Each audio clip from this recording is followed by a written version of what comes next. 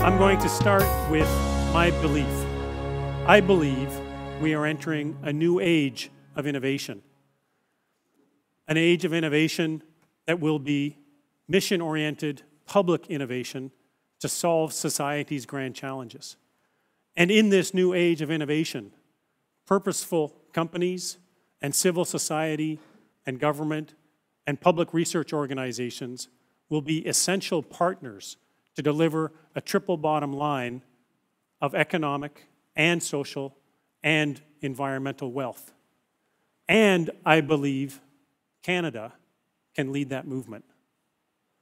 Three massive forces are converging to shape this new world future. First, the world is getting smaller. Public problems are no longer confined in a single community. They're shared across multiple communities. They're bigger, they're more complex, they're shared across the globe. Think of crop resiliency. Think of clean air. Think of clean energy. Think of cybersecurity. Think of antimicrobial resistance. Think of Zika virus. Think of Ebola. The list just keeps going. Second, the world is surprisingly finite. We are hitting sustainability limits on almost every dimension. And finally, social and environmental stability is becoming as important to us as pure economic growth. Third, the world is becoming more public. Public expenditure is a record 25 to 50% of every developed nation's GDP. And public engagement is increasing through instant communication and tons of online information. This is illustrated by the ABCs of clean air, also known as atmospheric brown clouds. Really, this is just smog. It's from burning fossil fuels, from burning biomass, and from burning crop waste. And in Southeast Asia, there is a gigantic brown cloud that hangs over most of that region of the world for 3 or 4 months every single year. It reduces needed rainfall, it reduces crop yield, and it causes health problems. In Delhi, as we recently saw, breathing the air in that city was deemed equivalent to smoking 40 cigarettes a day.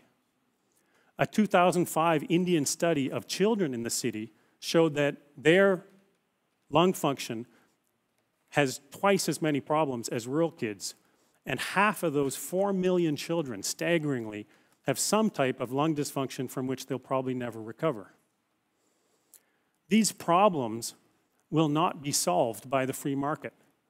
No one will pay you to clean the neighborhood air. No mine operator can afford to clean up their tailings pile unless other people have to do it as well. And no biotech company can afford to do R&D to create a vaccine that society might just need in 10 years' time.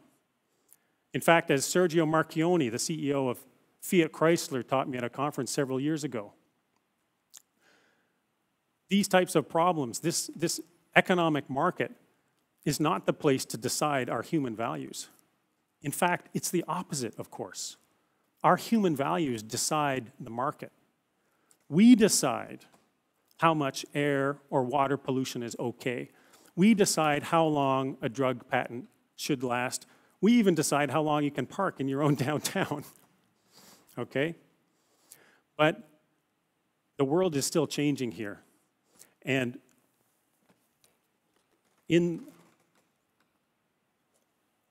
those problems, that government role, that regulation role, is one important side of the problem. The other side of the problem is where my passion lies. How does innovation help solve these problems? How does R&D help solve these problems? How do we exploit R&D to solve these problems? How do we direct innovation to help us solve these problems? There's this myth that every great technology innovation comes from some startup garage in Silicon Valley. I lived in Silicon Valley for 15 years. I went to school there, I worked at Hewlett-Packard at the Central Research Lab, and I can tell you that's only a little piece of the real story. In fact, Every major technology innovation from Silicon Valley in the 20th century was the result of mission-oriented, defense-funded R&D. Hewlett-Packard is a good example. It's a fantastic company, by the way. Bill Hewlett and Dave Packard, two remarkable individuals. They didn't start their company because they wanted to get rich. They started their company as engineers because they thought they could build something that would make the world a better place. And when I started working there in 1999, there were 90,000 people working for that company. And I felt like I was working for two guys, one named Bill and one named Dave. And one of them was already dead. But I still felt I had to do what they thought was the right thing.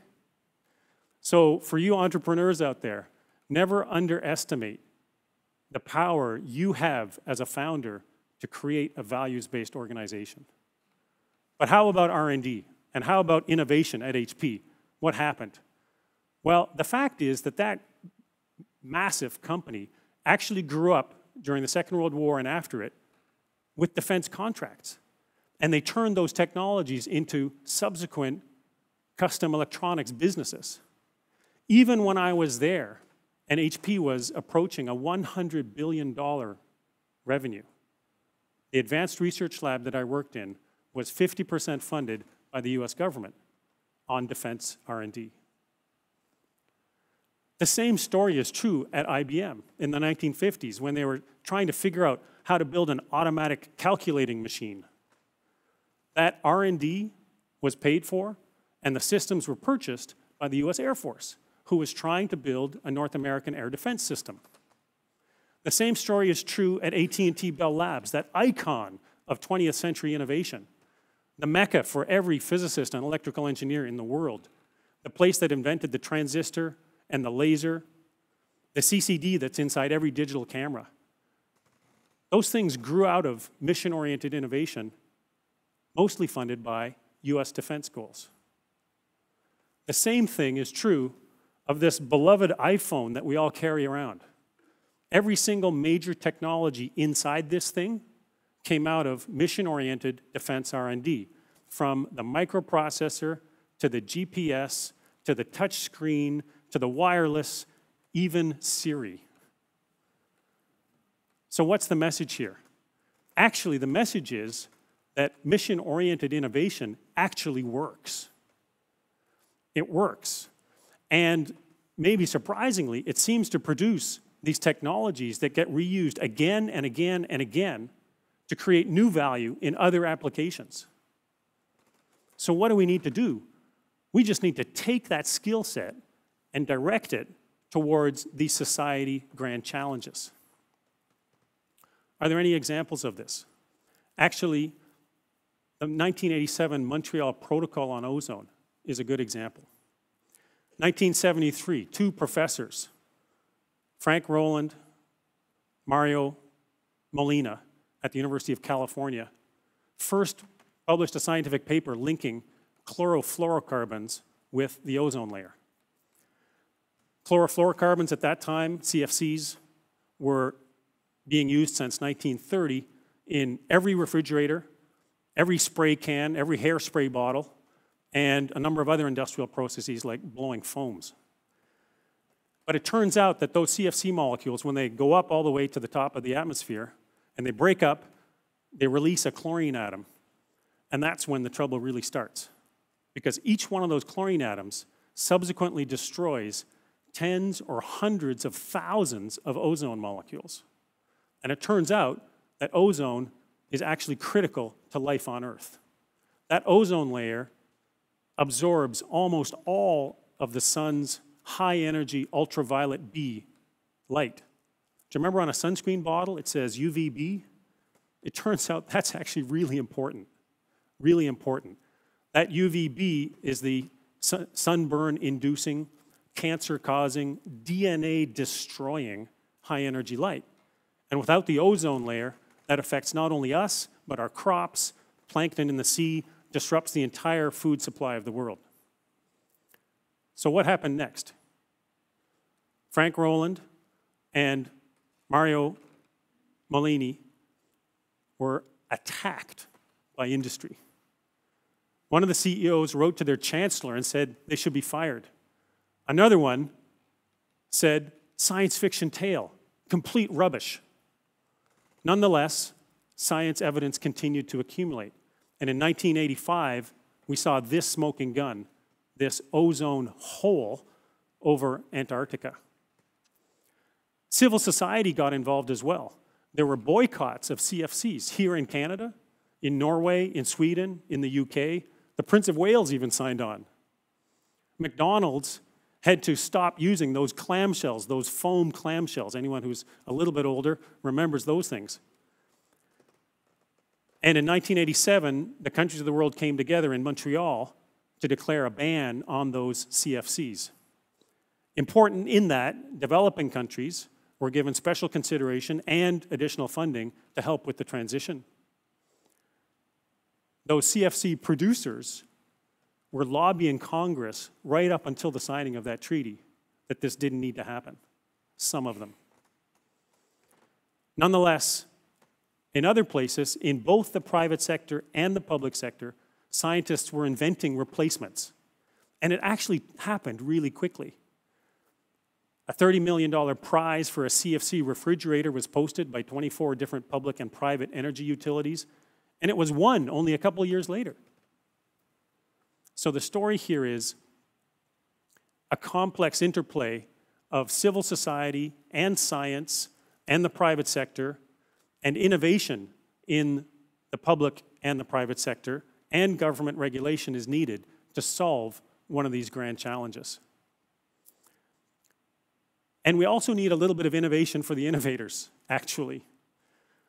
Those scientists and engineers, like myself, are not always in the closest touch with the rest of the real population. And so we will need, for those scientists and engineers, as part of their education, additional problem-based learning, experiential-based learning, closer to the coalface with organizations that actually represent what real people are thinking about these problems. The other examples of this mission-oriented innovation also exist, and we can look to them to learn. The Defense Advanced Research Projects Agency, it's a mouthful, is actually one of the most successful mission-oriented innovation agencies in the 20th century. Defense-focused, but a new version of it in the US focused on clean energy is called DARPA-E, and it's off to a great start. The X Prize was this 2004 $10 million prize for the first manned spaceflight by a non-governmental organization. Now, that same organization has a handful of similar prizes, all focused on the betterment of humanity. The Bill and Melinda Gates Foundation awards $2 to $5 billion every year, focused on this type of grand social challenge, mission-oriented. And closer to home, Grand Challenges Canada uses the same model to address challenges in global health. I also believe in this new age of innovation that Canada is uniquely suited to lead. Why is that? Canada has an extraordinarily strong R&D base, scientific community. Canada also has, both in the private sector and the public sector, a culture of open and inclusive and innovative approaches to tackle big problems. We are a nation of entrepreneurs. Canola is a fantastic Canadian story. In the 50s, Canada was looking for a way to reduce our dependence on imported edible oil and at the same time give prairie farmers another crop in addition to wheat to try and insulate some of those prairie farmers and their families from the wild fluctuations that wheat prices were going through in time. Rapeseed had been planted in the 40s, and it was a good lubrication oil, but some problems were starting to show up with human health consumption. Nonetheless, it was perfectly adapted to prairie agriculture, to farming methods, to crushing and production. So, scientists at the University of Saskatchewan, at the University of Manitoba, at Agriculture Canada, And at my own organization, the National Research Council of Canada, took on the Herculean task of hybridizing rapeseed strains to remove the harmful health components, to increase the yield of the healthy oil, to increase the nutrition value of the husks, and to improve the crop yield. And this took an amazing collaboration between those breeders and the farmers and the crushers and the producers and nutritionists in both animal and human health. And today, canola oil is a $19 billion crop for Canada, second only to wheat. It's a more desirable crop on the prairies now than wheat is, and it's growing around the world. So when we succeed at one of these grand challenges, when we succeed economically and socially and environmentally, and when we share that success with the world, then I believe we are sharing the best part of our community and of our society with the world. And that's also why I truly love this remarkable nation called Canada. This nation that is an idea in the process of being realized, as rhymed our spoken word artist Shane Coyson. I have 2 school-age daughters, and I go to events or performances at their schools every year. And every year I get goosebumps, not because of their participation in the performance, but I am proud of that. I get goosebumps because I see groups of young people that are all differently dressed. They're obviously from different cultures around the world. And when I look at my daughters, they just see other kids. It's amazing. And those kids are interacting, they're debating social and environmental issues in an open and inclusive and creative way. And that character of open and inclusive and creative discussion is exactly what's needed for Canada to succeed in this new age of public innovation. And that is the Canada and the world that I want to live in. Thank you.